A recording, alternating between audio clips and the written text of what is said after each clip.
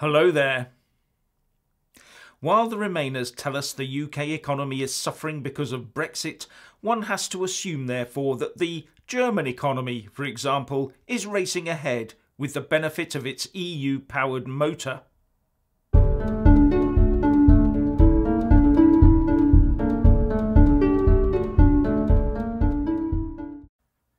How many times have we heard that the UK economy is suffering because of Brexit-fuelled uncertainty? That our lack of strong GDP growth is down to investment, workers and jobs all relocating to the EU where the grass is green and the honey flows. But all is not well in the EU27 nor the Eurozone. Just look at its main engine room, the German economy.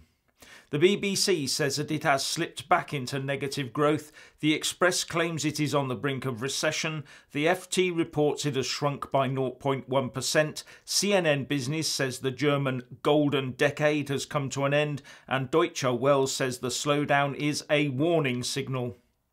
And the main problem for Germany is a slowdown in exports, which for a country that relies so heavily on exports is obviously not a good thing.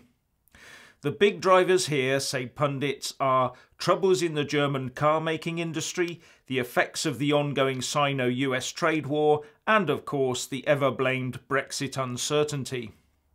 Now I can understand the first two, but the Remainers and Brussels always claimed that Brexit would have little to no effect on the EU, especially the Eurozone. It was the UK that would fall apart, not them, they said.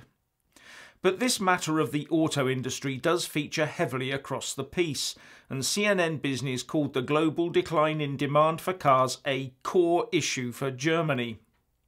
Now, while the German economy did contract a little, the Eurozone as a whole did expand, but only by 0.2%.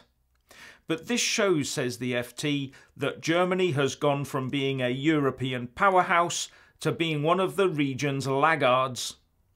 And Carsten Brzeski, chief economist at ING, is quoted by CNN Business as saying that this GDP result definitely marks the end of a golden decade for the German economy.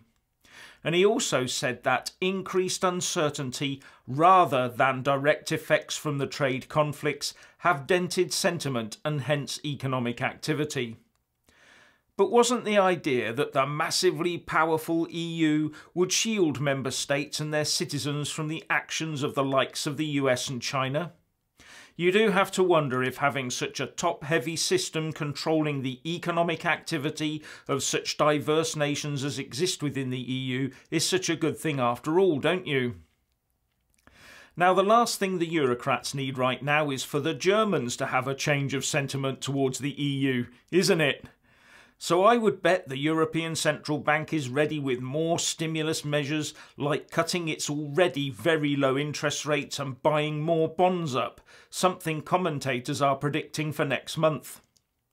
But I will also point out that the ECB deposit rate is already negative, so banks have to pay to hold money in its vaults.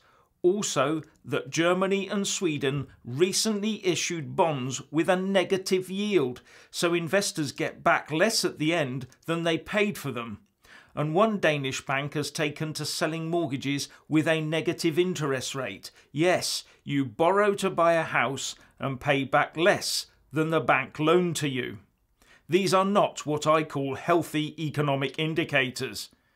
Anyway, what do you think? Please share and comment, and thank you for watching. Please do like and share this video, and also subscribe to my channel.